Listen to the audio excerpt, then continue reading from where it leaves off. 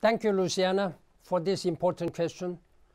Sadly, we cannot reverse climate change, but we can slow it, and we can limit the impacts, but only if we act now. The more we delay, the more we will pay. People might have a plan B in life, but there is no planet B. There are plenty of affordable solutions out there, such as renewable energy or avoiding deforestation.